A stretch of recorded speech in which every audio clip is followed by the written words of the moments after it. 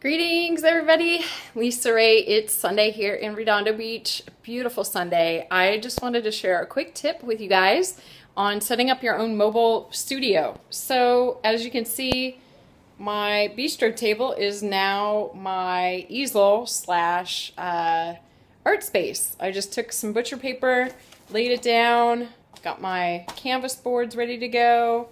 I've got my paper towels or shop towels, paints ready to go. And what's awesome is if you take a simple paper plate, it can serve as your palette. And if you want to store it overnight, I put a piece of saran wrap here, cling wrap. You can cover your paint and store it overnight in the fridge so you don't have to toss it away.